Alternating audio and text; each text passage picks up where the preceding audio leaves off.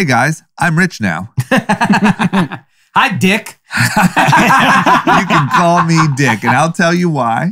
I'll tell you why that all makes sense, and I'll tell you what's going on and why I think I may have just dethroned Anand for the investor of the group. Yes. Yeah. Insane return.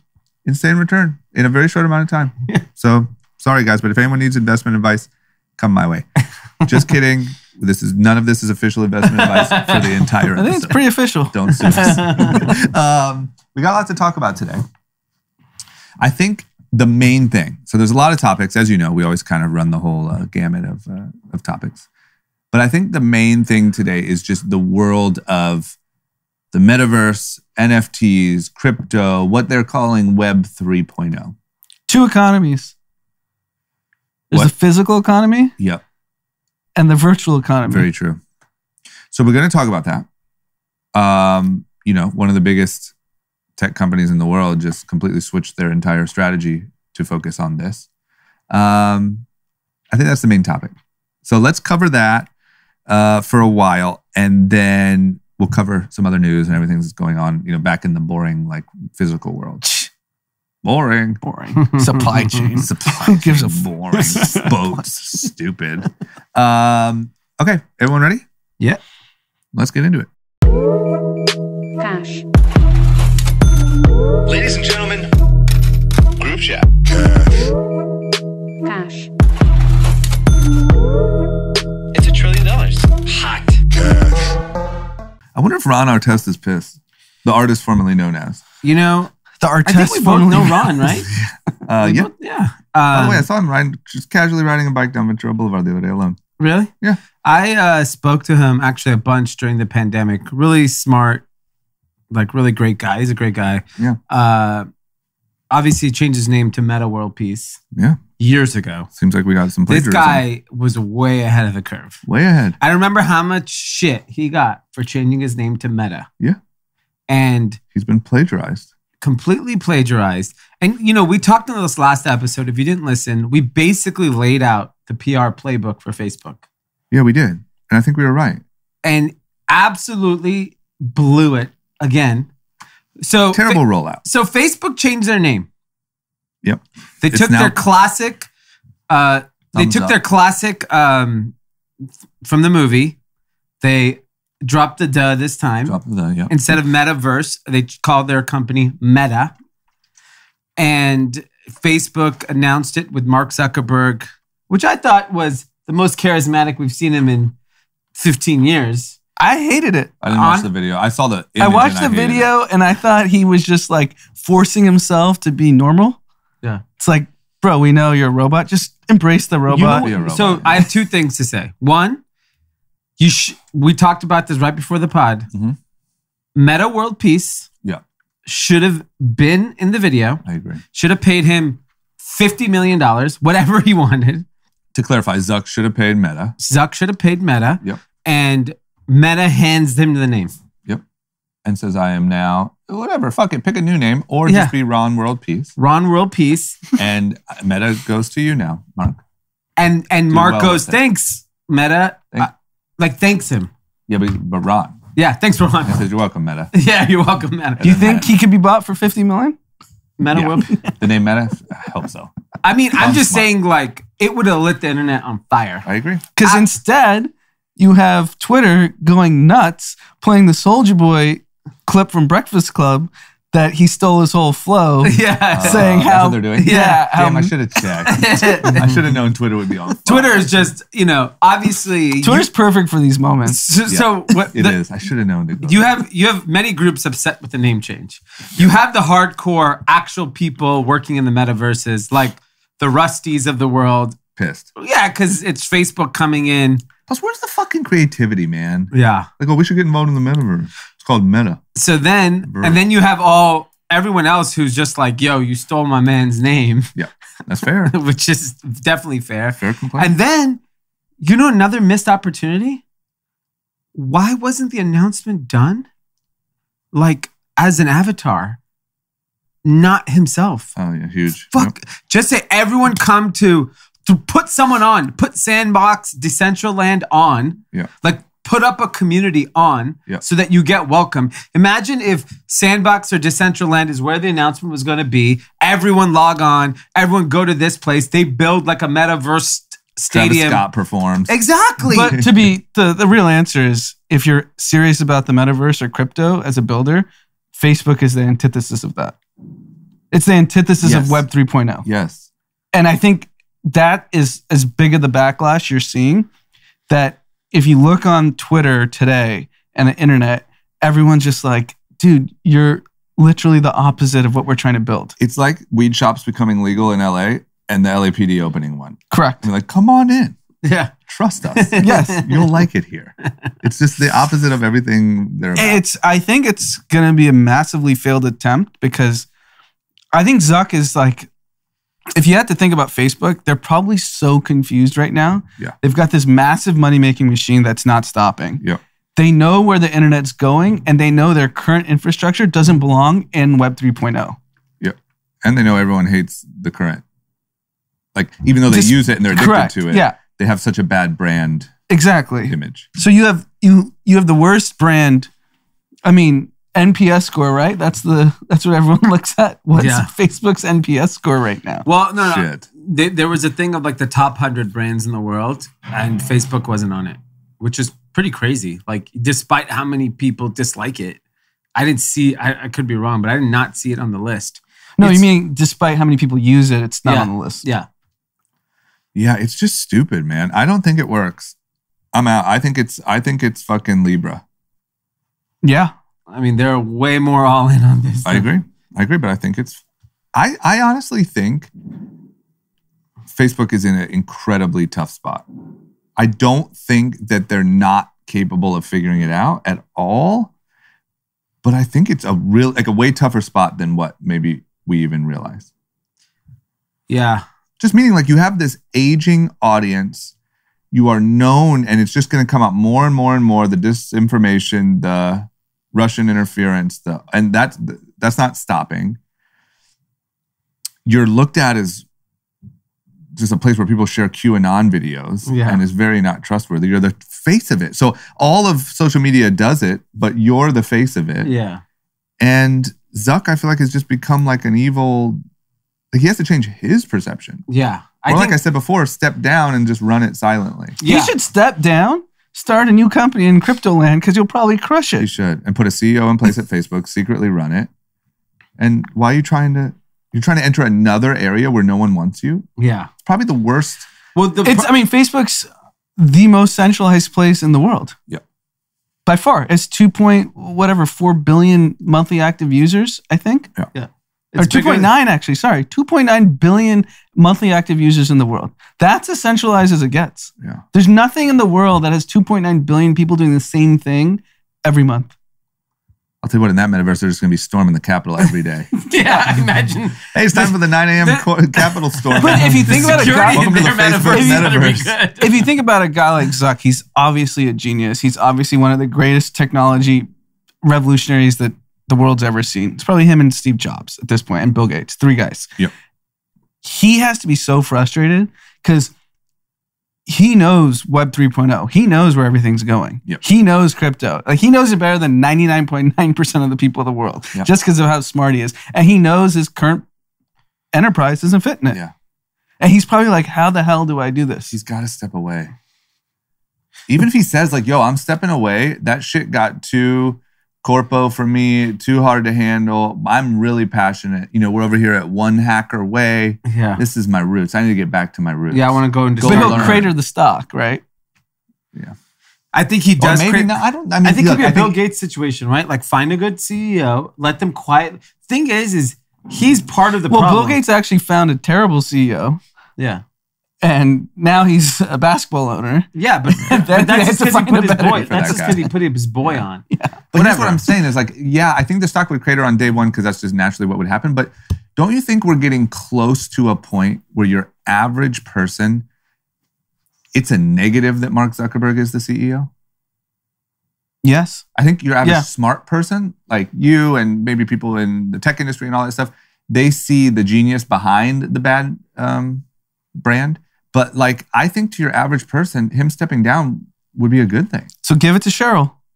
Yeah, I people still love Cheryl. They don't. I don't think she's the right person either. But do you think people still perceive her as good? Maybe that's what has been. I mean, it's a great kind of speculation because we've talked about this ad nauseum that Sheryl Sandberg has been completely out of the spotlight while Facebook's just getting bashed. Yeah.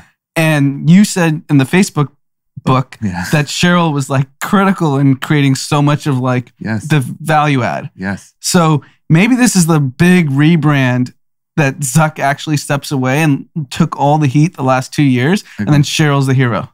I agree. And the company would internally probably thrive.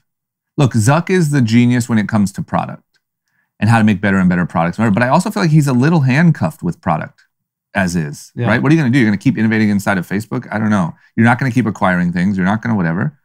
So step away. Let Cheryl run it as a business. Clean up the image. Lean in. It's still going to be printing money for another decade. No matter what happens. Yes. Like he's like Trump. He could go shoot someone on Second Avenue and Facebook stock's going to soar. Yeah, exactly. Yeah. I mean, even the stock went up today with the...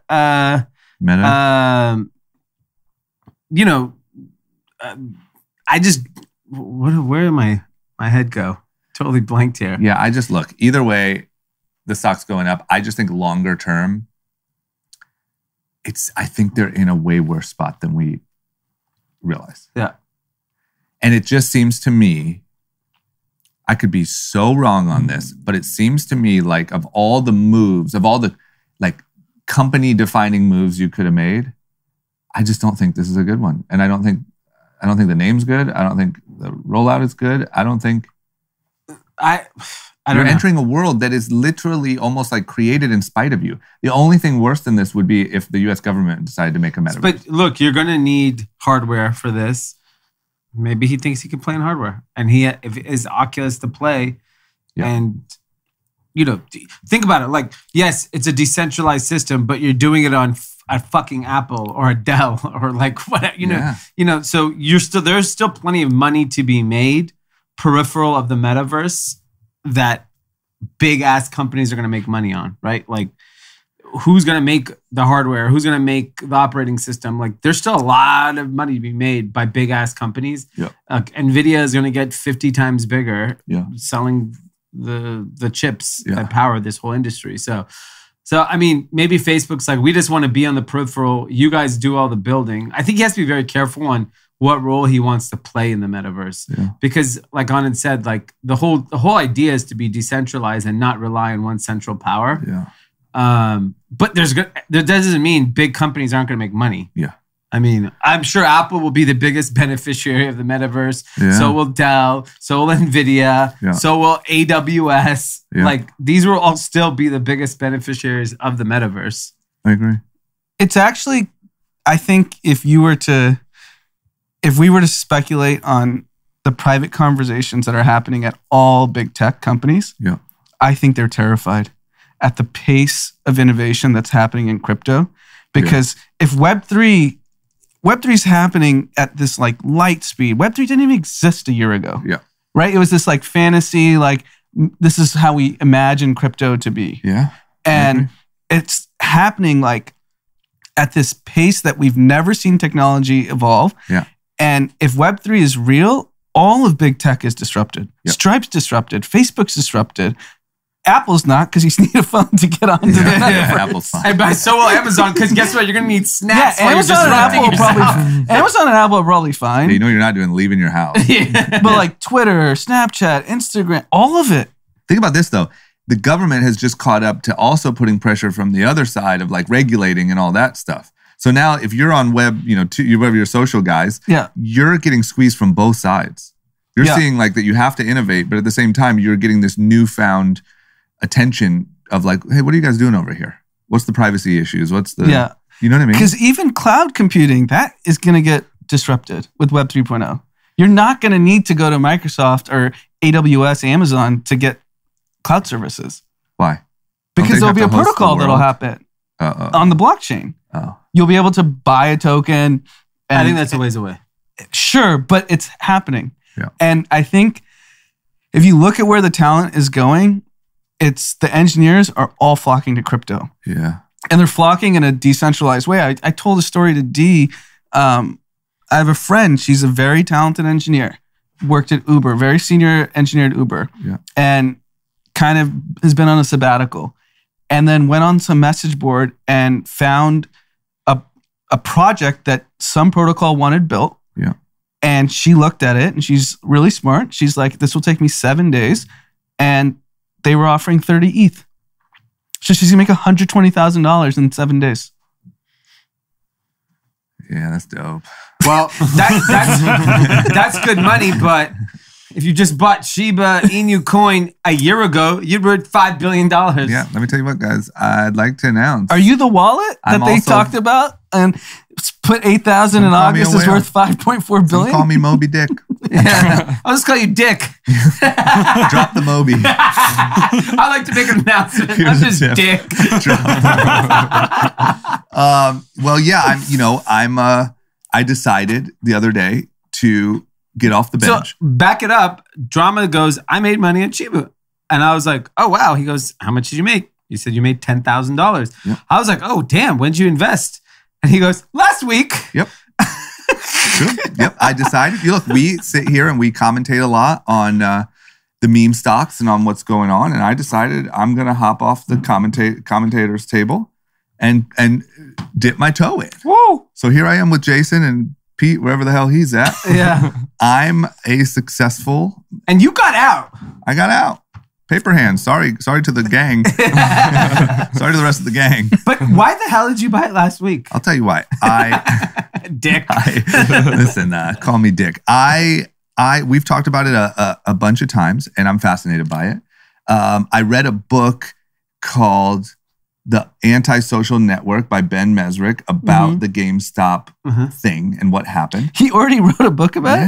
Yeah. It's really crazy. That happened in January. I just saw it at the bookstore and I bought it, yeah. He has got ghostwriters. He's not writing these books. How did he write a book and get to release in like I don't know, 8 but it's months? pretty good. It's pretty thorough. It's pretty thorough, like exactly what happened. All right. So anyway, so I was all fired up about it. Spending some late nights on TikTok. Really saw the momentum building. And I'm like, hey, I think this is a minor moment. Not a GameStop moment, but I think this is a minor moment. And so I threw some money in there for shits and gigs. And I'm not kidding you. It seems like from the moment I threw it in there, the thing started skyrocketing. So what was going on TikTok? What do you think started people, like, if you want to be rich, you go to Shibu? I'll tell you what happened. People started sharing a lot of stories about these apparent investors who had put like $100 in and made 5 million, or had put 50 grand in and made $1 billion. And I knew, look, I'm not fucking, I don't want to even kind of paint this like I saw something nobody else saw. But I was just like, look, these fucking guys, these stories are going to take off and everyone's going to see this as a quick moment to get rich. And you're going to get like a quick pop probably. Because these stories are so outlandish and they were gaining so much momentum and views and whatever. And so I was like, let me just see what happens and try to ride the wave. I feel bad for Pete, man. What? Doge is kind of making Did it. he ride Doge back down to the he's Doge not house? selling, but Doge is not having that moment again. Doge is over. Yeah, Doge just isn't. Doge and Shibu aren't the type of places where you put money to hold it. No, you ride put the money wave. to hold for a quick buck and get out, and then put that winnings over in Ethereum and Bitcoin. And so the big story of this whole rise in the Shiba coin is someone in August of 2020, which is literally 15 months ago. Yeah, this is the main story that made me realize. So $8,000 was bought. Yeah. It is now apparently worth $5.7 billion. And you can obviously track it on the blockchain. The address is public. Anyone can go look it up. Yeah. Holy shit. Is the 5.7 still in the wallet? That's, I mean, as of yesterday, Can you even get rid of 5.7? No, that's the thing. It's almost like similar to Elon Musk is worth 288 billion, whatever the number is. Yeah. He can't ever have 288 billion of So cash. what happens to me if I'm on Coinbase and my wallet now says 5.7 billion? What do I do? I think you start selling $1 million a week, $2 million a week. And that I would be able to. Yeah, there's a volume. Like the volume today on like the Shiba coin is, let's look here. And Coinbase can handle that? Like if I transfer $33 billion was traded today. Yeah, and so that's also important to note that means it's hedge funds.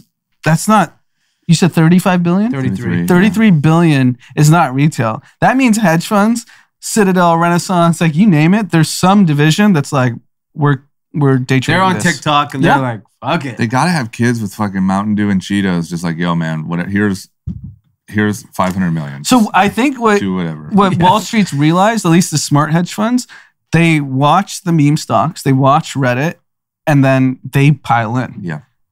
Because also another big thing, so there was a couple things trending. There was one thing trending that here's all these crazy glorified stories of these people who got rich. And then you started seeing all these people being like, this is it. Like, I'm getting rich too. Here we go. And then there was also a story. What was the story of? The people kept saying like a massive whale just put, 30 million into Shibu. Like, look at it. Here it is. Here's the story, whatever. So it's things like that where, look, I didn't even bother to check if that was true or not, but just seeing that momentum build because these people are watching so closely that if a hedge fund or something like that did put in a big chunk of money, they all call it out. And so not only did they do it, but they call it out as proof that they're all about to get rich. It all just snowballs. Yeah, exactly. Yeah, so now it's what's the market cap right now? 35 billion. So, jeez. So it's a $35 billion with 35 billion. Doge. Oh my God. Shibu is a meme of a meme. Doge is a meme. Shibu's a meme of Doge. Shibu's higher than Doge. Bigger than Doge. I see what I'm looking Nothing at is makes sense. Dogecoin's 40 billion and Shibu's 36. So it's getting close. So they're going back and forth. But earlier, like, Doge last went night, up today. Doge hit as high as 33 this morning. Doge is up 27%. I just put a couple bucks in there. Oh, wow. Just rolled some of my winnings. So if you think about how like Wall Street people will make fun of it, other than the hedge funds who made billions of dollars, and say like, "Oh, this isn't real. What are kids doing?" Isn't it just the market cap of the pulse of the internet at the moment? Meaning, if you value how many impressions Shibu got on TikTok, Instagram, YouTube in the last week, and you were to extrapolate it, is it 35 billion? Maybe. If you were to, I would say you could probably do that. It's globally, right? It's global. I would say if you tracked mentions, they would correlate heavily. Yeah, because you have 5 billion smartphones. Yeah. Of the 5 billion smartphones, how many type Shibu in the last 7 days? Yeah. But what these guys do is they go on coinmarketwhatever.com and you just go to trending or search. They're doing the ghetto version of the same thing. Searched, most trended, lowest market cap. You kind of go through the different filters and you find the coin that has the lowest market cap, the highest searches, the highest mentions, and then that's what you go dump your money. Yeah, like, because if you think about it, it's a $36 billion company, current, like in theory, right? Yeah. How many $36 billion companies have a brand as big as Shibu right now? Oh yeah, 36 billion. You said? Yeah. Shibu's like number one. Shibu right now today, yeah, exactly, is like bigger than Nike. That's my point. Yeah, it's you can't look at it. Still time to jump in. Yeah. No, but well, what I'm saying is this is so what you're saying is this is actually like even more innovative in my mind because it's pricing culture currently. And when Shibu's no longer relevant culturally, it'll crash. Yeah. But I think the added layer of complexity on that is Shibu doesn't become relevant for its own sake and then the money follows. It's a snowball that happens where as it gets more relevant, the money follows, which makes it more relevant, which then the money follows, which makes it more relevant, and then it crashes and falls apart. So like literally crypto trading, if someone says I'm a crypto trader, 99.999% of those people are playing a game where money is just moving around in waves and you hope to get in before it comes and out before it passes. That's stock trading though. Like it's momentum trading, right? Like that's what the best Wall Street traders, all they're doing is they see a little action happening somewhere, they just pile in. But at least I don't know, at least we could probably be lied to and said that it was based on like business fundamentals. No, there isn't.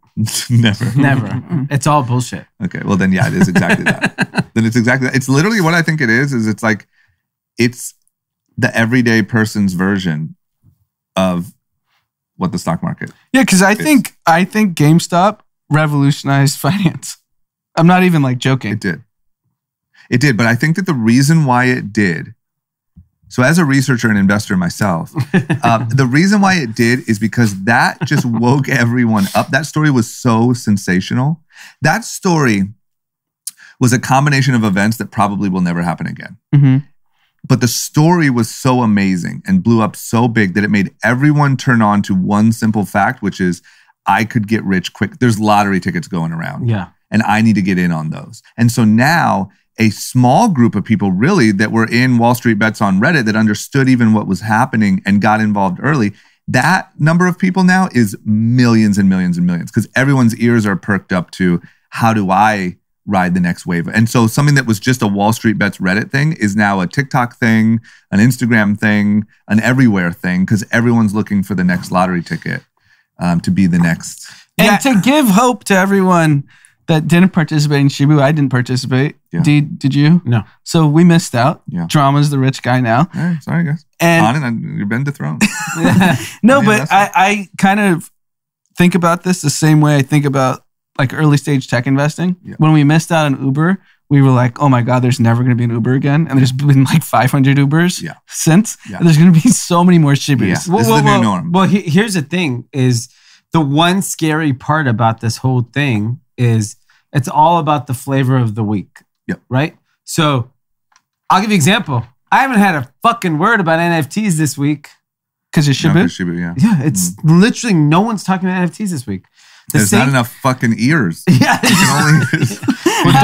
How much NFT volumes plummeted, shifted to Shibu? This week probably absolutely plummeted. We should. I'm gonna try to search skyrocket. it. Yeah. So it's literally just like money's like floating around. Yeah, exactly. And so I think the interesting part is if you haven't participated in any of these booms yet, there's going to be more. There's a lot more. I think there's going to be one a week.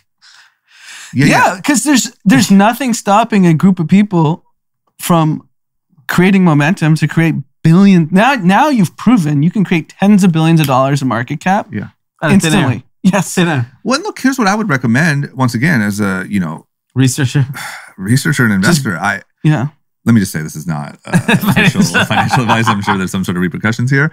Just kidding. But look, like I think about this all the time. You told me about Bitcoin over and over, probably every day in the office. Yeah. When it was at like $1,000 or something, a coin, maybe 3 at the most. I didn't do it. I was like, damn, silly me. It was literally as easy as just being like, okay, I'll put $5,000 even would have been nice. Same thing with Shibu. We all knew and were talking about Shibu back when apparently this 5.7 billionaire it wasn't that long ago. Yeah. We could have easily put $1,000 into that. Mm-hmm. So what I would say is like, people should consider, do I get in trouble for this? People should consider, this isn't real advice, like no matter what your income is or what your cash is, like just mess with it. Because if you get one Shibu, just like tech investors do, if we put 1,000 in every coin or everything we heard about, we would be millionaires, apparently billionaires, off of Shibu because one hit. And I think that's like the fun way. So it's basically like the VC way of investing. Yeah. 9 of 10 fail, get the one Shibu. Yeah. So who won? Like the way that I see it, correct me if I'm wrong, but tech investing over the last decade or more has essentially been who was there first, who had the best relationships, and who got to put their money into the most things. Yeah, just riding it. So basically, if you're a tech investor the last 15 years and you didn't make a lot of money, like you... honestly, you won the lottery, meaning that's like a 1 in a million. Yeah. Meaning like it was impossible to not make money in technology. So what I'm getting at is, and then look, now we look at those people, some of them are, but we look at those people as genius investors. In my opinion, there's kind of the like softball version of that, the fun carnival version, which is what's happening in crypto, which is the same thing. Anything that seems to have meme capability, maybe people are talking about it because it could have a use case down the road. Put $100 into it. Put $20 into it. Put $1,000 into it. And you can literally sit on top of your throne of Doge in 5 years and be like, yeah, I'm a genius crypto investor. Yeah, exactly. I think that's what kids are going to do. And I think that's where you're really going to see in the next few years. Like I'd love to see the reality show following the five of the 18-year-olds that became multi-millionaires and how they carry themselves now as crypto visionaries because they did the same strategy. Yeah, I think it's also, Dee and I in a group chat had a conversation how like the distribution of wealth is going to look so different than what we currently see because of crypto, because of technology, because anyone pretty much can participate. So it's no longer like the generational family are the only ones that are rich. Yep. Like, parents made a ton of money, inherited real estate, blah, blah, blah. And then they like slowly, I think that's like being disrupted real time. But here's the question. Go ahead. Sorry. No, my point is like, think about how many millionaires were made off Shibu in a week. Yeah. But don't you think, what I would guess happens is that there's a lot of these like young, fluky millionaires, which definitely will happen. Melrose is going to be fucking crazy. But then all of the really rich people, or not all, but a lot of them eventually figure it out. Like they don't get completely displaced. Like how we talked about the flats of Beverly Hills aren't all crypto. No, guess what? Rich people are smart. They're going to jump in on they're just not going to let everyone fucking make money. But here's the problem. Like most rich people give their money to wealth managers. Like 99% do. Yeah. And currently today, but that's the point. It's happening so fast. What if a 24-year-old has a wealth manager that handles Shibu and Doge and has returns of 100%? But a 24-year-old would give money to that person. A 45-year-old will not. Yeah, I think you're probably right there. I'd love to. And you can't buy crypto. If you have your money with a wealth manager at a major institution, JP Morgan, UBS, Goldman, doesn't matter what the name of the institution is. No option. You cannot buy cryptocurrencies through them. Bitcoin you buy the ETF. Yeah. You buy Coinbase as a stock, as a proxy to it. Yeah. But I'm saying the pace of wealth that's being generated is so staggering, right? This was zero. $36 billion of market cap. Yeah. Would you compare it pretty much directly to tech? If you saw tech, however long ago, 20 years ago. No, this is way faster. Yeah, it's just happening. Faster, sure, but like a similar amount of disruption. Yeah, I think it's just happening just so much faster. Yeah, and the thing is, even with tech 10 years ago, I mean, everyone came from 2 fucking schools. Mm-hmm. True, that's true. Literally, it was just Stanford and Harvard people built all these businesses. I just feel like Shiba is just literally like some kid like, hey, I have a dog like that. Yeah. It's kind of cool. I like dogs. Yeah. I like money. $1,000. Yeah. I'm a billionaire. What was the thought process to buy this coin? Same, what was Pete's deep analysis of Dogecoin? Fucking nothing. Zero. But I'll tell you, this is what's interesting. We, in the work that we've done together, rely very heavily on knowing what's up and knowing what's next. Because we know, when you see so-and-so popping up with Zach Bia, you should probably introduce yourself and give him some 5'4". Or some Young and Reckless. Jack Harlow. So we know the value. I was like, I didn't know Jack Harlow's that cool. Out of nowhere. And to me, it's the same theory. It's like if you, the power of just trends and the power of just what people are talking about now is a power that's, stronger than almost anything. And that's what I think is being shown. It's like, it's almost like all trend, no reality. It's just literally you're betting on word of mouth. Yep. You're betting on something being a conversation. And I'll give it to, look, I think these people think that they're doing it. Like, they think that they're looking at use cases in the future. Like, if you watch TikTok, they're saying like, this new coin, like blah, blah, blah, it's already being used by Samsung has licensed it apparently for new games. Like, they think that they're doing research. Yeah. So it's not just as blind as like, I like dogs, but that's all the people who follow. But look, I think too, just like the rich people who exclude themselves from it, I think there's a lot of not rich people and just everyday people who aren't going to even come close to getting in on this. I mean, look, of the 3 of us, we talk about it 3 times a week. I just fucked around one night and did it for fun. Yeah, I still don't believe majority, and because we've talked about it, majority of people are still not participating in any of this. Yeah. Right? No, majority of people over the age of 30. I think the majority of people under the age of 30 globally are participating in somehow, some way. But not majority. No, that's 50%. No way. These market caps would be insane. They'd be trillions of dollars. You can see how many accounts Coinbase has. What is that? Fine. 60 million accounts? 71 million wallets. That's nothing. But if you take Binance, which is bigger, that's take a lot of them are using those other things. Maybe Kraken. FTX is massive. They moved to the Bahamas. There's a whole crypto community. So Puerto Rico is crypto land. Yeah. Now Bahamas is peaking its head up. FTX moved its guy. He moved his headquarters to. There's a lot of decentralized exchanges that people are using that get coins long before. And shout out to El Salvador. They bought 420 Bitcoin. They bought the dip yesterday. Really? They bought more. They're gonna be rich. What if all of a sudden El Salvador, like in this made-up future, there's all of these billionaire, like 25-year-olds living in El Salvador, which is the richest country in the world. Salvadorian people are protesting against the guy who is buying all this Bitcoin too. They're literally protesting the streets. Why? I mean, first of all, the first announcement, they made a lot of money already, right? Mm-hmm. Off Bitcoin was like a hospital, a vet hospital. Like if my country just was third world and they made all this money, the first fucking that's thing. what they built. Like, that's what they were building. Yeah. Like, dude. Got it. What are you doing? Like there's people who don't have groceries. So, and new money. You know, it's hard to figure out what to do. What with Shibu did, Coinbase is the #1 app in the App Store. Yeah. And they smartly, it says you can buy BTC, ETH, and Shibu. Yeah, it does. They're in on the tagline. They're in it on the fuckery. Here's the thing. Well, it's not fuckery though. Robinhood's built around it. My point is Robinhood missed out on it. So Robinhood announced that their revenue was down 35%, some fucking staggering number. Yeah. And because Doge hit a fucking wall. And that affected Robinhood's stock. Yes, and now so I think the real mind shift you have to make, and I came to that conclusion after meme stocks in January, was that this is no longer fuckery. The money's too large.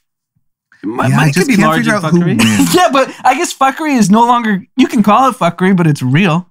Yeah, it's real fuckery. That's my point. Yeah, I can't figure out who wins. It reminds me of like Coinbase wins. Do you know what their Coinbase transaction volume, how much money they probably made in the last 24 hours? They win. But what it reminds me of is like when people were picturing the internet and they were thinking like, gosh, this is going to give the world access to all the libraries in the world. And what do? Like we share pictures of cats fucking falling off tables. But that's the pulse of the culture. That's actually what people want. It's similar how people go on Facebook to look for controversy. They want to be fed QAnon. They want to be fed extreme shit. Yeah. YouTube, what do you want? You want the most like catastrophic shit, and that's what you want to watch. Yeah. Similarly, what do people want? Cats and dogs and pictures of it. Yeah. You're not wrong. I just, it's so absurd. I cannot figure out do you realize that once again, Doge was a joke. Shibu is a joke about Doge. Comedy's rich. Memes, man. I think memes might be the most valuable asset. Yeah, memes are, and you know, we're talking about all this money being made, but breaking news, Apple and Amazon both missed top line, bottom line, supply chain issues, labor costs, both getting crushed in after hours. That honestly, so that's the transfer of wealth. All the JP Morgan wealth managers, their clients will be like, we got crushed on Apple and Amazon. And the young person's like, my daughter just made 300 grand on a There's that one meme guy that he always like, he talks about on TikTok. He like goes home and tells his parents how he made all this money and doesn't need them anymore. It's pretty good. That's basically what's happening tonight. I wonder what Jamie Dimon thinks. He's just a game. I guarantee you. He's like, oh great. Anna just said it. 33 billion of volume. JP Morgan is probably 5 billion of that. Yeah. Don't think all these financial institutions didn't make all half the money. Well, JP Morgan can't, but maybe they have a trading arm. Yeah, but they actually legally can't even do it. They get even their weird trading arm? I don't think so. I think you have to be These guys are good at following the law. They break the law all day. Yeah, maybe that's different. But I'll say it again. Here's the good news. Already in a few months, 6 months maybe, the idea of Bitcoin being legit seems like a no-brainer. Yeah. It seems like the most legit thing we have. Yeah, compared to what's out there. Yeah. You see inflation, you see Doge, you see Shibu. Like the only thing reliable in this world is Bitcoin. No, so it's actually like the pace memes, right? This is pre-GameStop. Meme innovation. Summer of 2020 when DeFi started taking off. This is like July, August, DeFi. What's that? That's dead. No, it's still, people are printing money on DeFi. You need fucking ways to actually use this. You can't make $6. Do you know what the problem with DeFi is? You actually have to like do work to participate. Yeah, no. Yeah, that's not going to work. That's not going to work. Trade. No, so my point was, I remember in July of 2020, that podcast Bankless, when I was trying to like figure out what the hell is DeFi, because you saw all this money like rapidly moving there. And these kids have to be in their 20s that we're talking about. Kids? The Bankless kids, right? They're young. That's what like, threw me off. They're really young. You're like, hey, you should check out this podcast. It's like, hey, guys. Yeah. And they were talking about Sushi Swap and Pancake Swap and how there's meme wars. This is July of 2020. And I was like, what is going on? And they were creating billions of dollars of value, single billions, not 36 billion, right? But that was like the warning shot that we all should have been like, because they said on the podcast, memes matter in our world. Like when they were trying to figure out which is the DeFi coin that's actually going to work, there was pancake memes, there were sushi memes. I know this sounds so insane. Yeah. No, it doesn't. To me, it almost feels like you could, in a weird world, you could try to explain the same thing about why, Louis Vuitton bag costs so much versus why this costs. Yeah, explaining so much. to someone. Absurd. Yeah, why do you pay? What's a Birkin? 100,000. Yeah, versus this. Yeah, literally, you could show two purses from whatever. But whatever. DeFi created the meme version of crypto July 2020, in my opinion. And if you think about how far we've come, we've had all the meme stocks, we've had Dogecoin, and now Shibu. Yeah, I mean, I think the real challenge is the stock market just feels sleepy and boring. Well, you can't be a millionaire overnight. No, like why would you want to put money in stocks when you can make $5.5 billion in a year? Yeah, you could be Warren Buffett tomorrow. Yes, look how old that guy is. You know how long that took? This guy compounding. I can't wait to find out this kid's like 14. Oh, the Shibu 5.7 for sure. He's like, Mom, how do I get? I have $1 billion. I have $1 billion. How do I get it out of my Coinbase, Mom? It's $1 billion. I just and it shows like even I think the crazy thing for these platforms, the Coinbases and the Robinhoods, it's like you just have to entertain whatever people want to trade. You do, because that's why Coinbase is entering the NFT marketplace, because that's kids want to trade that. They want to trade Shibu, you better have it. They want to trade whatever. Like if tomorrow people are trading water, you better fucking have water. Yep. Because that's what's craziest thing about it. There's a part of this whole news about Shibu is because there's a petition with hundreds of thousands of signatures to get it on Robinhood. Yeah. And Robinhood's, put out some statement of we'll look into it. Coinbase has had it. Yeah. They won that battle. Yeah. It's over. Who cares? They gotta get Robinhood's going to get it like next week when the shit is already tanking. Well, yeah, you got to get the next coin, right? Yeah. Like whatever the next thing is. You got to be fast. You're not even selling the real coins anyway. Just say you have it. Exactly. Yeah, collect the money. SHIBU. Yeah. Who knows what's going on in the back end? Nothing. I mean, there's a stock. Vlad back there. Like, I don't know. There's a stock with the symbol Meta that was up today. There's a what? Stock with the symbol Meta. Don't you also think... it's not the that's same. nothing to do with it.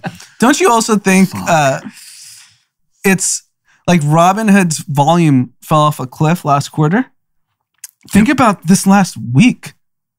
It has to be crickets. Everyone has to be literally just down. I mean, well, that's why Coinbase is number one app. I mean, Robinhood probably saw a decrease. What do you think? 50% this last week? 90%. I mean, judging by their earnings and that shit, and that's lagging. So what's happening today? That wasn't happening. Exactly. That's by my the way, point. that's Q3. That's end of August. So September, Coinbase's numbers. NFTs were it. This is Shibu. Coinbase. What's next week? Next week, nothing that's going to be on Coinbase or Robinhood. It's going to be some new shit. Coinbase's earnings won't reflect, the next earnings won't reflect this last week's boost, but I bet you it's blockbuster. Yeah. And their fourth quarter is going to be just mind-boggling. It has to be. They got to launch NFTs. When did they launch NFTs? I don't know. As of last week, they had 2.5 million people on the wait list last week. So what do you think? It's now 6? Yep. Yeah. But are they going to try to do it Q4? They didn't say. Dee, is that your car down in the garage? Yeah. It's gone now.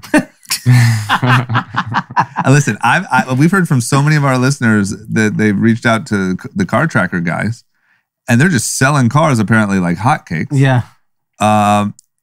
So hey, I just took your money. It's now invested in Shibu. Let's both hope for the best.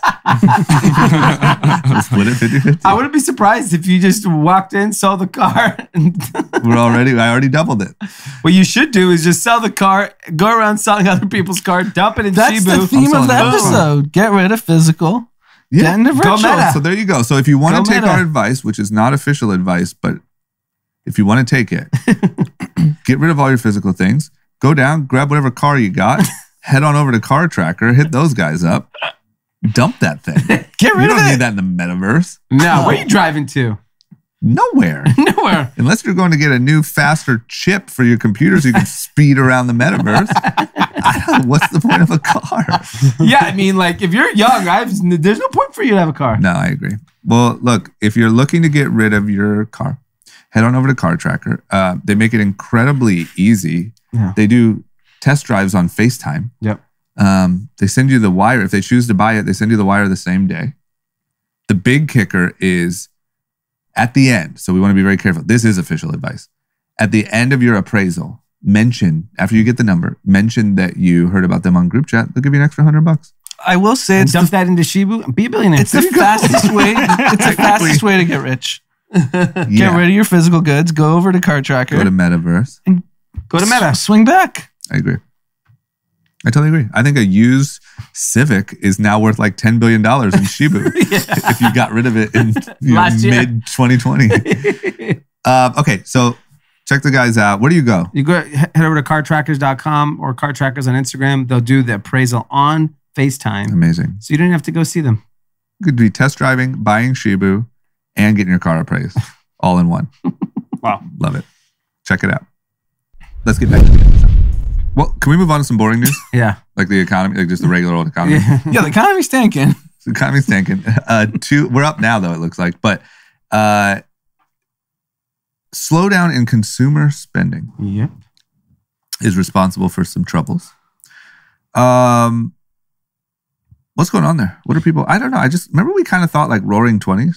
So I'm gonna call some of the bullshit out. So Amazon came out with their earnings and said supply chain constraints, labor constraints are causing, they know the fourth quarter is going to be tough. Okay.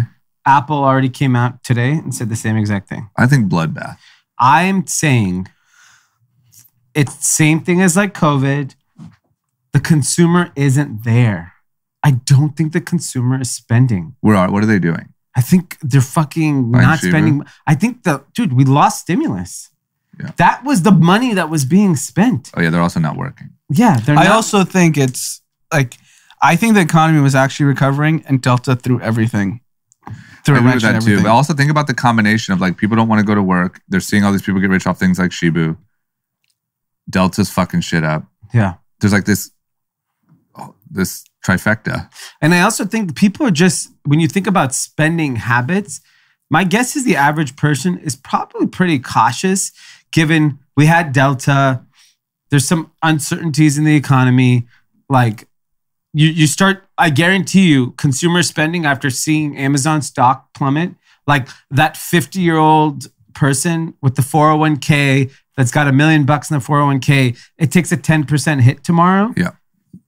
Betty, December, we're not going anywhere. I mean, my friend group generally travels a lot. It's still pretty rare people travel to do anything. Still kind of COVID-y, you mean? No, I just think the mindset changed. It's just not even like, get out whenever you can, which is pretty much what all my friends would do before COVID. Yeah. Like you'd always just take the random trip. I think people just don't even think about it anymore. Yeah. They're doing local trips. Like a lot of my friends do like go to Newport and rent, or whatever. It's like COVID type behavior. Just like stuck. Yeah, but I'm saying, okay, those are 1%ers. I'm saying the average person, I think, is really looking at the world and being like, it doesn't feel like a time to be spending money. And I think the consumer has cash. I think they've saved it up and I think they've been waiting. And I think people are making purchases. You obviously see it in real estate, but like when you talk to any brand, any business, and the two biggest companies in the world just announced, shit's soft. And I know everyone wants to blame supply chain. I blame it too. Yeah. That is a huge part of the problem. But that doesn't reflect demand. Like, think about it from Apple's perspective. If Apple put up the phone and it said November 1st or December 30th, people would still fucking buy it. Yeah. So that's not a reflection of supply chain. That's a reflection of there's not the demand. Yeah. And I think like the GDP is reflecting 2% growth, which is way lower than what they thought it was going to be. Yeah. That was in Q3. And that obviously that was when Delta was really ravaging. And I just don't think, I know we want to blame everything on supply chain. I think this is the fallout of no stimulus, which is fine. Yeah. And then there's the fallout of like, I don't think a lot of people are still working. Yep. Well, we're in that transition period, right? It's like, are you going to go back to work or not? Yeah. And so like maybe you have a little bit of a savings and you're trying to figure it out. Yeah. And then I think costs are obviously going through the roof. So yeah, what's up with inflation? I mean, gas. So the biggest drivers of inflation are usually like gas, which is still through the roof. You have your basic necessities of life are so much more expensive. Yeah. So bringing any goods from a foreign country in right now, a container price is still $20,000, which is insane. Yeah. And then you take increased costs in labor. Like if you're paying, a warehouse worker, if you were paying them, call it in LA, $15 an hour, you may have to pay $17. You may have to pay $20. Yeah. You may have to pay $22. I don't know what you have to pay to get a warehouse worker now. Yeah. It's not the same as it was. So there's like there's too many factors. Considering the demand is lower and the costs are higher, we're kind of running into a fucking brick wall. Yeah. And I really think, I for some reason, I don't know why, I'll never forget the story that I think it was Anand told me about your cousin in India who sees people living their life on Instagram and is like mad about it, or was. Yeah. I really think the impact of that is much bigger than we give credit to. Like, I think that it's fun to joke and talk about all these people getting rich off Shibu, but I think that like, look, I don't think the majority of young people actually participate, but I do think the vast majority of young people know that it's happening and feel left out and feel like, why would I go back to like making coffee at Starbucks when there's kids? Like, no, that's not fair. Think about how many people probably quit in the last week because of Shibu. Yeah, I bet if you could really track it, it's probably insane. Like they were working at Target or Walmart and made 20 grand. Yeah. No, or just even saw it. Like I think they didn't even make because money. they're like, I need to find the next one. I think there are people that say, fuck this. Number one, I'm just pissed because I see all these people. It looks like everyone's rich. And here I am at Target. You're the only person I know that's made money off Shibu. I don't know one other person. Well, thank you. I think some people call it vision. It's young people. Some people call it foresight. We would see it in our Discord. People show off. Some call it genius. Everyone shows off when they make Choose money. whatever you want. I don't know. But no, my point is like, I honestly think psychologically, if you are going to work at Walmart, stocking shelves, and you see that, in your mind, it says everyone is getting rich and I'm here stocking these stupid fucking shelves.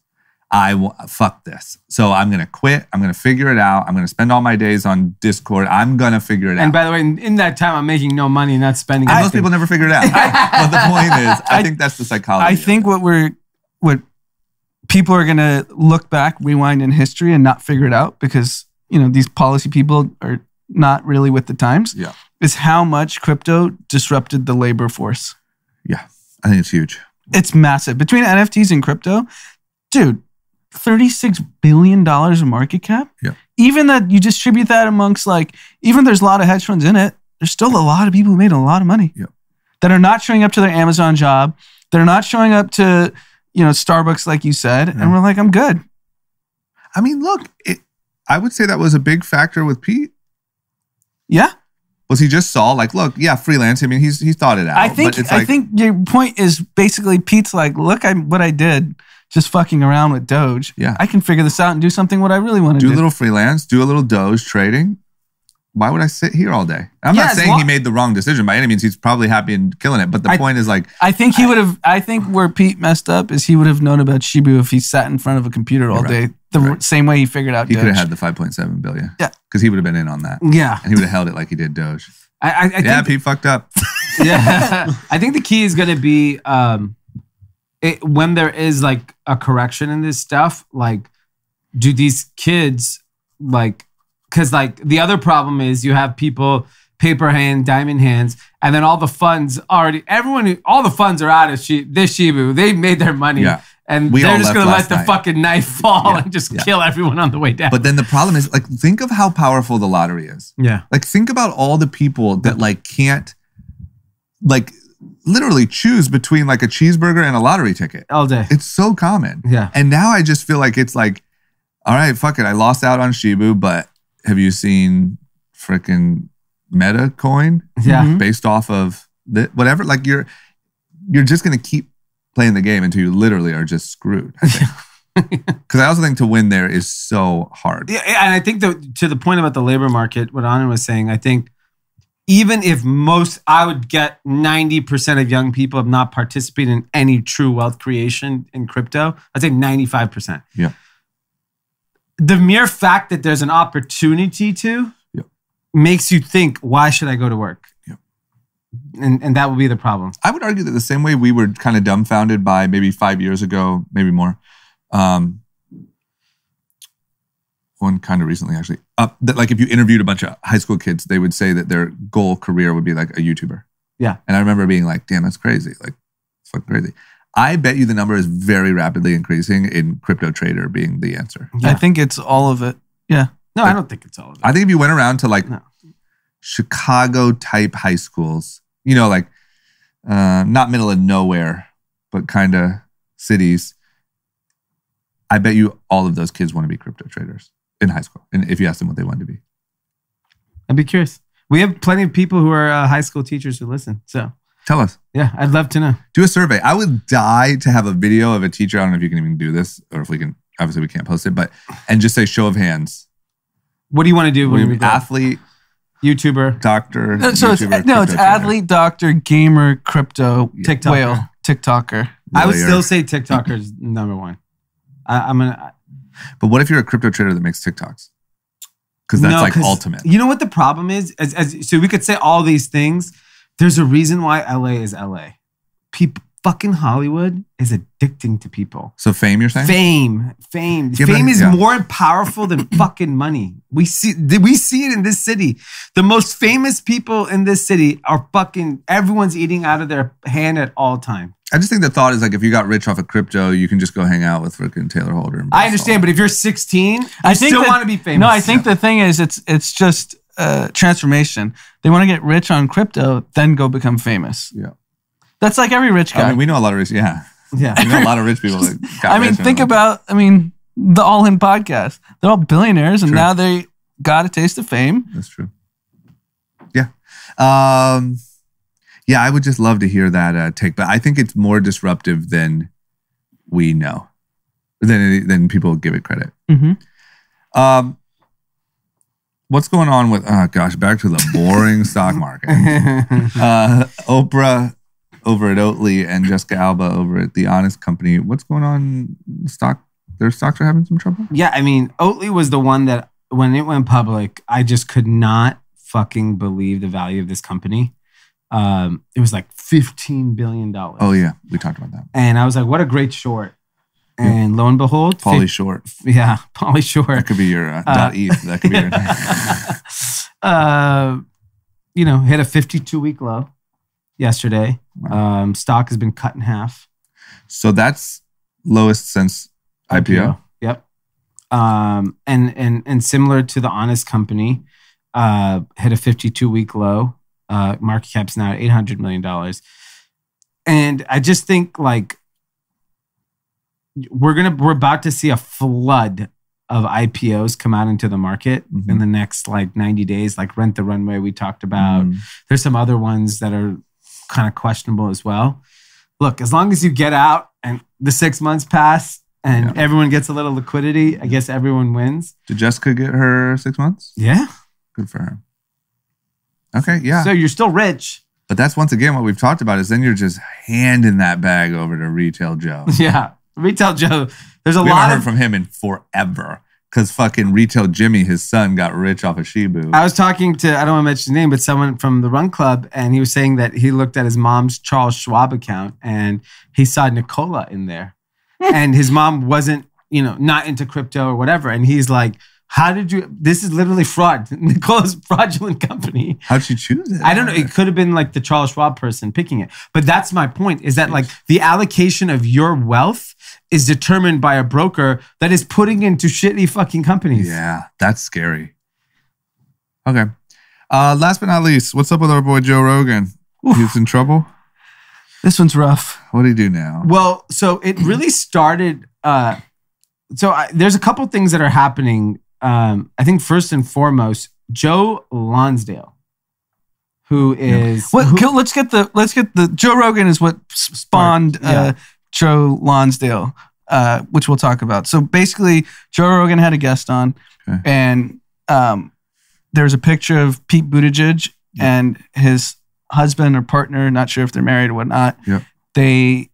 It appears to have a surrogate because it's a newborn. Okay. Just like a picture of them with the baby, and they're taking Pete Buttigieg, who works for the government. Yep. Secretary of Transportation. Yeah. No, but the point is, Joe Rogan starts ripping him that he took paternity leave, and then he said multiple things that are pretty, things I don't agree with. He says, isn't the leave only for the person who gives birth? Neither of these people gave birth. You work for the government, and we're giving you free money to take off. And that set off like a firestorm. So here's my biggest problem. Pete Buttigieg is Secretary of Transportation. I can't get anything transported to this fucking country right now. I don't give that bad fucking timing, bro. Like, listen, Joe. Yeah, I mean, like, the Pete Buttigieg needs to understand. I think what really ticked everyone off is not that he took paternity leave. Is that you're the Secretary of Transportation. No, but Joe Rogan. That's Joe Rogan. His beef. Joe Rogan's beef was that you're a man. You're not doing shit.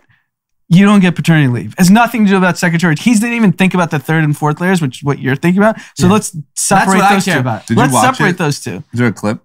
There's a clip that... was he joking? No, he said...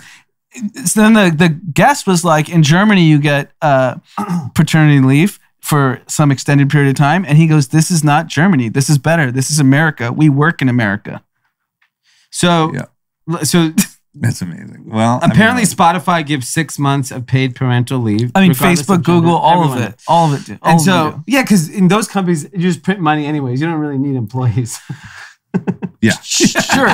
We know the amount of employees that just sit there. Yeah. So then Joe Lonsdale. Who's Joe Lonsdale? Joe Lonsdale is a Peter Thiel disciple. Oh.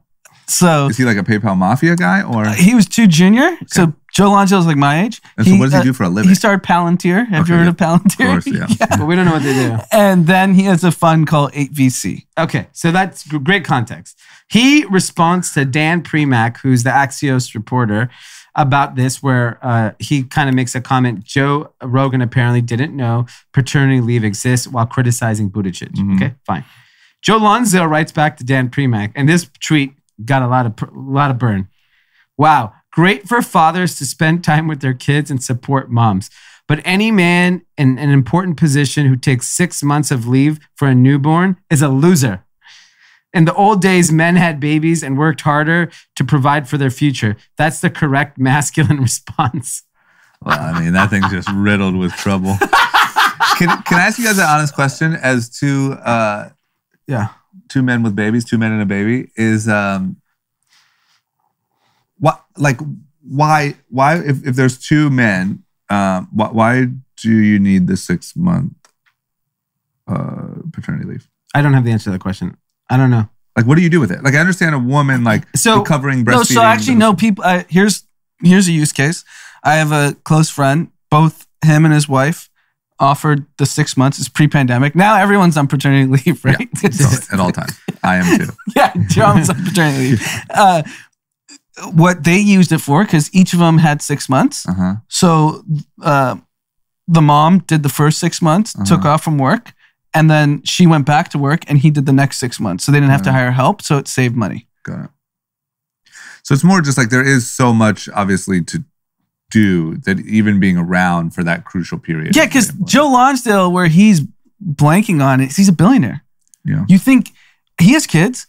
He probably doesn't even, he's staffed up, right? Yeah. Like, he's fully staffed up. That's why him saying it. Same with Joe Rogan, when you can afford nannies and all this. Most people don't have that option. I agree. And I think, I'll tell you, we had a kid during the pandemic, and I spent way more time with Miles than I did with Dominic. Like, dude, Dominic was born 4 days later. I was back at the office. And obviously, since it's ultimately my business, I didn't have the luxury of like taking real time off, but I would have loved to. if I was given the opportunity. I think my beef with Pete Buttigieg is just the position he so happens to hold. Yeah. And the time of the year is just not fucking good optics. Well, the real criticism of Pete Buttigieg is, we knew this a year ago. Why didn't you? The supply chain issues. Yep. Last October is when we started talking about goods aren't coming. Everyone's companies between Winners, Reckless, 5-4, everyone was like, shit's just not coming at the pace it used to. Yep. Yeah. That's the criticism. But the paternity leave, our friend circle isn't relevant for this. Yeah. It's for people that don't have parents to live nearby, that can't afford help, that can't afford any of these things. Like, that's super fucking game changing. Yeah, I also think that Joe Rogan just has the biggest target that anyone's had on their back to try to get him. He's leaning in on this though. Don't you think that's part of the act? He knows if he goes after paternity leave, it's gonna trigger all the masculinity people that fuck that. That's the mom's job. Da-da-da. And he doubles down on that crowd. Yeah. And I think he knows what he's doing. Yeah, it's great. I think so. And I think, look, at the end of the day, he's probably seen, I think he said this, that number one, he is pretty much uncancelable at this point. He would have to do something so crazy. And he said that every time there's a controversy, the numbers go up. Yeah. And I think he probably knows that. And he's like, all right, well, fuck it. He knows when he says, this is not Germany, we live in America, that's a club. This guy's been doing it. That's, I mean, if I was his fan, I'd listen to him like, goddamn right, it is America. The guy does stand up in front of 18,000 people. He knows when he's getting a bit, right? Yeah. It's a bit. I mean, him and Chappelle are on tour. Yeah, exactly. I mean, everyone's trying to cancel them. Meanwhile, they're selling out arenas, printing money. Literally. It's too easy. It's for them. It's like a meme stock. Yeah. They're seeing the pitch come so slow. Yeah. They're like, oh, paternity leave? That's an easy alley-oop. Softball, yeah. We're in America. We don't do that shit. Go, Joe. Yeah. All right. Well, nothing's going to change on his side. And whatever. It's something spicy for everyone to talk about.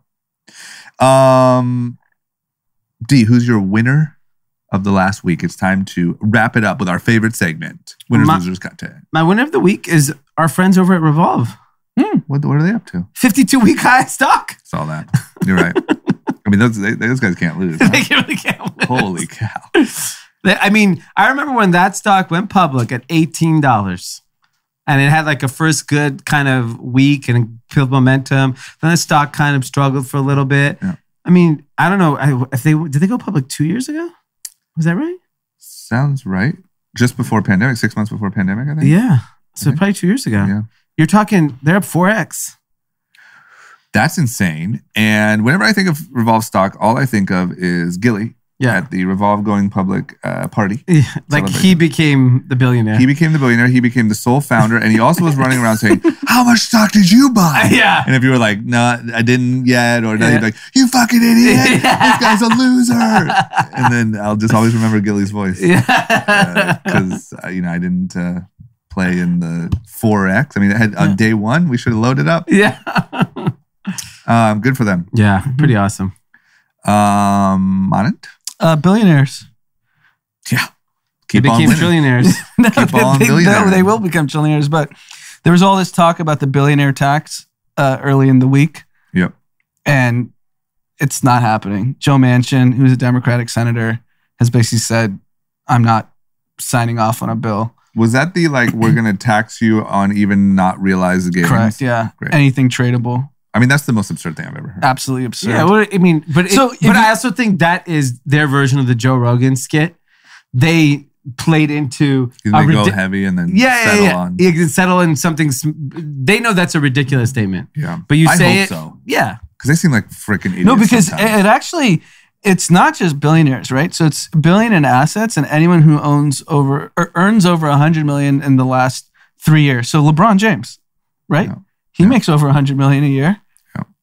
I would imagine Steph Curry earns over $100 million. I mean, what's old Nancy Pelosi make? $2 billion? Shark. No, but and there's not even this is how stupid Democrats are. Yeah. There's not even a mechanism of how is this being played. So they didn't identify like if you have tradable assets and you're a billionaire and earn over 100 million, are you paying capital gains on the stuff you're selling to pay for the unrealized gains? Yeah. Like where's the information? Money? Yeah. Layer 2, it gets messy. Yeah. I just whatever. I just wish we could have one conversation about spending. Can we just peel back the hood on government spending? Just once. Yeah. And then, sure, let's all talk about it. No, what we should do is we pumped $6 trillion, right? During the pandemic. Yeah. Where exactly did all of that go? That's what I'm saying. Show me yearly government spending. Show me stimuluses or the... and how much waste? What did we get wrong of the $6 trillion? Yeah. The number's going to be staggering. It's probably $1 trillion went to waste. But look, at the end of the day, the government is just the biggest business. So let's see how they operate. And then sure. They don't have earnings reports. Let's look under the hood. Let's look under the hood. And then we'll all be like, oh, this is great. If we put some money here, this will work. Or where the fuck did all that go? And by the way, why isn't it covered by the mainstream media? Actually, because it's all public information where the money went. But why isn't anyone actually uncovering of the $6 trillion that went in, how much just went into liquidity of the markets to stabilize? How much went into bond buying? How much went into like 27 billion purely terrible things? A lot of things. Is it also public, like just yearly government spending? Yeah, it's all public information. But why isn't someone? Just the numbers are just too big. It's like trillion here. Too much to simplify it. You can put that thing in a clean little P&L. Look at a TikTok video. Yeah. We spent $6 trillion on snacks. Like, think about how much they probably blew on, like, just PPE that was overpriced, or they didn't source right, or it went to waste, or it got thrown away because someone fucked up. The problem is too many people eat off that. Yeah, exactly. Do you know how many defense contractors, how many government employees? Everyone's eating. Gotta keep the party going. No, you gotta keep the party going. But no, baby, AWS gets mega government contracts. How about this, Elon just put out a tweet and Elon gets fucking too many government subsidies. Everyone is eating. Every billionaire is getting government subsidies. So the point is, there's no incentive to shut up and look the other way. But what if these motherfuckers come around and start taxing the shit out of you? They won't. They know. This is all charade games. You don't think we could ever get to like some sort of 65% tax rate? No. Zero chance. You don't think that'll ever happen? Ever fucking happening. Now that all these like young socialist kids are making billions of dollars, I'm like, fuck that. Yeah, ever since Tim got diamond earrings, he hasn't said a word. Yeah, Tim's quiet. He's like, taxes? Taxes? You want to report these earrings? What I was going to say is I understand what you're saying, and I think you're right. But it's like if I was Elon, I would... Elon's the last person. It should be like Glenn Greenwald. But he just tweeted it. It should be Glenn Greenwald. Yeah, so great. Is he allowed in the country? Great point. So he has nothing to lose. So Glenn Greenwald should make content that is not him personally, but that just breaks down where we spend money and where it goes. Like people should understand that. Mm-hmm. Everyone understands billionaires are bad. Billionaires need to share. Space is stupid. Well, yeah, we should all go after the Shibu billionaire, that 14-year-old kid. Tax that little bitch. Yeah. What do you think that? So you take out hedge funds that participated. Average age of an individual Shibu holder, 21. Yeah, 20. That's crazy. Yeah. It's not even 27. No, 27-year-olds. Those old geezers, those guys are over in fucking Amazon stock. And and me. Yeah. I'm with the youth. He wore his 100 Thieves hoodie. I'm a Shibu holder. 100 Thieves high ground. Yeah, what can we say, man? You're no longer a Shibu holder. Yeah. You were a Shibu holder. I kept a couple pennies in there just in case. Give me a couple dogs. I'll go get some. We'll see. Just in case that 57 billion thing pops off again. Okay, my winner, look, it's obvious, but is, indeed the Shibu army, which is me. And my people, but we really just rallied together. We did organize with we had things like hashtags, we really rallied about holding strong, and we changed the world. I would say, I agree. Waking people up. So props to you guys. Props to us. You guys hold strong. I'll be out here on the sidelines again, but you guys hold strong in there. Who's your loser? My loser is Amazon. I've been kind of obviously watching this company kind of take over retail for over all these years. Yeah. and you finally see them struggle. Yeah. Like this is like the first time in 4 years. Does it make you happy a little bit? It does. Yeah. It does make me happy because I think they were the biggest beneficiary of COVID.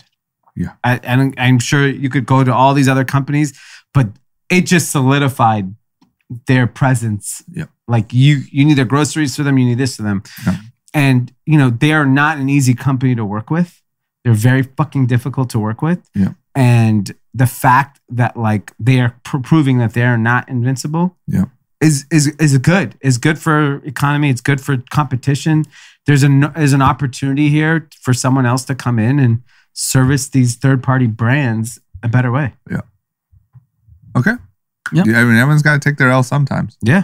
We haven't really been harsh on Amazon since the early Lauren Sanchez days. Yeah. So that's Pancake fair. boy. Pancake boy. Anand, who's your loser?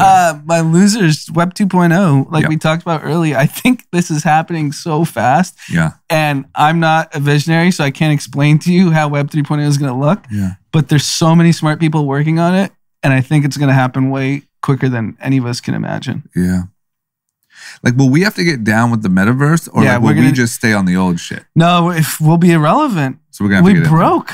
We'll be poor Yeah. if we don't get on. We're going to be dowing our face up, metaversing. Going to have to do all of it. I feel like physical infrastructure could it just end up like in shambles. Like every house is like kind of fucked up on the outside. Malls obviously are long gone because everyone's just, as long as you have like a nice computer setup and like your VR, you're fine. Yeah. That's what it seems like. You're gonna be judged on your PC setup, not your home decor. Yeah. Because nobody even fucking goes outside to look at it. Because we're in the metaverse, bitch. We'll see. Mine is my content and losers are the same, and that's Facebook. And also, if you have any interest, the book, An Ugly Truth. Very interesting. Very good insight on... it also is very good insight on like as things started creeping up within Facebook, like, maybe Russians are making accounts to try to impact our election. The way that they like dismissed it and ignored it. Yeah. And then went on the news, went to Congress, said, oh no, like, I mean, we haven't seen anything. And maybe a very small amount. And then like the security team who they haven't met with yet knows that there's like, it's a really big deal. And they've just sort of, it seems like they've put literally everything second to just growth. And I think that's now Hurting them. Yeah. And I don't think Meta's it. And I think give Ron his name back. Yeah. Seriously. Switch it up. Maybe change your name to Ron. Imagine if Facebook just say, our name's Ron. Just Ron. That would be better. Yeah. So we're going to choose Meta. It was taken. So we picked up Ron. That would be unbelievable. That's actually a great PR move. I agree, man. If we had 1 week to just do Zuckerberg's PR. It'd be Facebook crushing. needs to get in the meme game if you want to be relevant. Yeah. You just call it fucking Labrador. Frenchie. I like Ron. I like Ron. It's just simple. I like Ron. Ron. Yeah, I agree. Okay. Content? Yeah. So 2 things. One, Curb Your Enthusiasm back. First episode came it. back. Holy shit. Crying, laughing. Nothing like it. Laughing out loud. Offends everybody as always. Yeah. Incredible show. Yeah. I mean, the thing that the one part that got me sad is like Larry David looks a lot older, Yeah. but kind of still look like himself. Yeah. The rest of the cast looks really old, Yeah. and it just like made me a little sad because I'm like, fuck, this is gonna come to an end soon. Like, How old do you think Larry David is? he's in his 70s. That's I feel crazy. like he froze at like 55. Like, you can literally watch like season 1 and he looks pretty much the same. Yeah. It's kind of crazy. And everyone around him is age. Like, I think he might know something. Yeah, I mean, he's very strict about his diet and He literally has exercise. not really changed. Yeah, I hope he does that show until he can't speak anymore. like 100. Because it's got to be like relatively easy. I mean, this is his personality, right? Yeah. And like, it's just his friends and just like the sets are all minimal. Yeah. It's just so easy to watch. So that obviously, so watch that. It's on HBO. And then NFT week is next week in New York. Yeah. And You heading out? I'm not heading out, but it's just exciting to hear There's a lot of people heading out. Every like third person I'm talked to is heading out.